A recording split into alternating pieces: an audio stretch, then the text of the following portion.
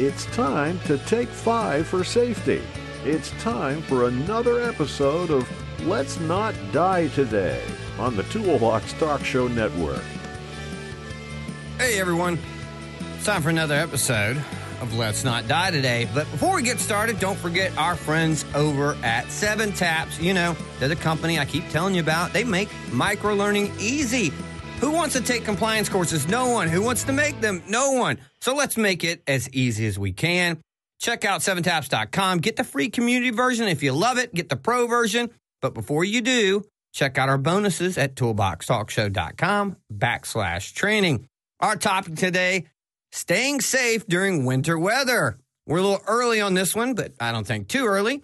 Winter weather can be unpredictable. In this episode, we will talk about the dangers and some precautions you can take to stay safe. Let's start with definitions. A winter weather event is a weather phenomenon such as snow, sleet, ice, or wind chill that impacts public safety, transportation, and/or commerce. It typically occurs during the winter season between October 15th and April 15th. Let's talk history. In November 1913, a massive winter storm called the White Hurricane smashed into the Great Lakes. This violent storm was hurricane-force winds mixed with a blizzard. The storm caused 250 deaths and at least a dozen shipwrecks. Considering the number of ships lost, it still holds the record for the worst inland maritime disaster in American history. On Thanksgiving weekend 1950, a massive winter storm struck the eastern United States. Known as the Great Appalachian Storm of 1950, it was one of the most damaging and widespread wind events ever recorded over the northeastern United States. Almost 60 inches of snow would cover the central Appalachians. January 25th, 1978, the Hoosier State, that's Indiana, was shut down by the blizzard of 78.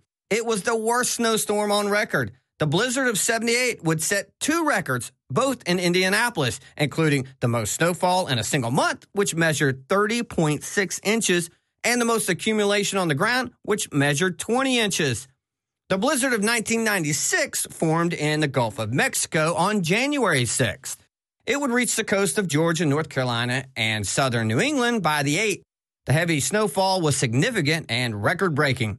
The East Coast would receive up to 4 feet of snow in some areas. Philadelphia got 30.7 inches of snow, which is still the record today. The blizzard of 1996 would kill 154 people. By some estimates, the storm did $3 billion in damage. The blizzard of 2005 would result in 40 inches of snow covering the northeast United States. Hurricane-force winds and intense snowfall set the stage for large snowdrifts and whiteout conditions. Last, but certainly not least, some of you may remember Snowmageddon of 2010. This storm, actually 2 blizzards in one, that hit the Mid-Atlantic and Northeast regions, one right after the other. This storm caused flooding and landslides in Mexico, thunderstorms and heavy rain across the South, and heavy snowfall to the southern Appalachians and parts of the Mid-Atlantic. From Virginia to New York, somewhere between 25 and 30 inches of snow would cover the region. Reportedly, 41 people died between Mexico and the United States. Let's talk statistics. In 2017, there were 20,460 ice, sleet, and snow-related injuries. 14% of those injuries, 2,890 cases, occurred in the state of New York. The incidence rate for New York was 4.0 cases per 10,000 full-time workers. The incident rate for Alaska, just to give you some perspective, was 12 cases per 10,000 full-time workers. Let's talk safety. Safety tip number 1, situational awareness. Always be aware of the environment you are in and take precautions. If a severe weather event is predicted in your area, pay attention to news updates. If working outside or traveling during a storm, make sure you don't put yourself in a situation you can't get out of. If traveling or working in a remote area, take extra precautions, as snow and ice can accumulate quickly. A snowfall of only 2 to 3 inches could mean roads are no longer drivable. 70% of deaths during snow or ice storms occur in vehicles. Even with cell service, roads may become undrivable as weather worsens, and it may be impossible for help to get to you. Every company vehicle should have an emergency kit with blankets, matches, a shovel, sandbags, a flashlight, and some non-perishable food items. Safety tip number 2, slips, trips, and falls. Ice, sleet, snow, and other environmental factors can lead to slips, trips, and falls. These types of injuries are the second most common injuries in the workplace. Use extra caution when walking on these surfaces and take smaller steps. Salt walkways and put out caution signs. Make sure work boots are in good condition and have good tread. Use stop work authority when walking surfaces appear to be unsafe. In other words, if conditions are dangerous, stop and report the situation to your supervisor immediately. Safety tip number 3, dress appropriately. Layering clothing will keep you warmer than a single layer.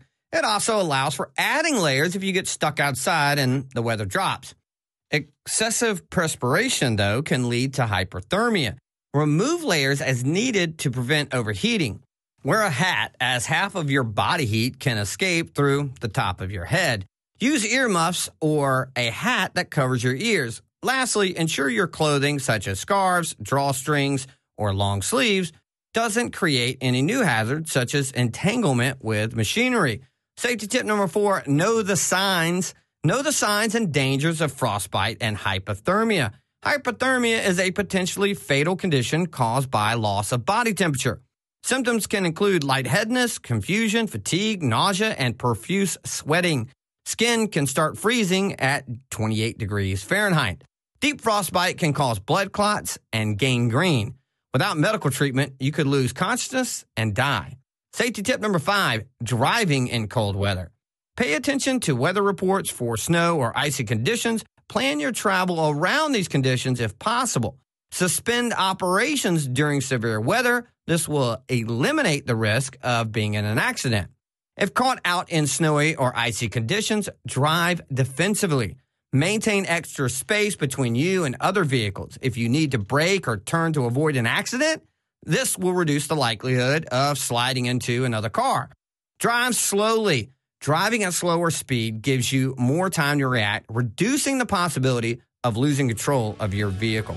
Following these tips can save you from accidents, injuries, and even death. Thanks for listening to another episode of Let's Not Die Today. As always, you can find us on Spotify, Apple Podcasts, and YouTube. If you love what we do, please subscribe. Oh, and tell your employer about us, too. We'll love you for it. See you next time.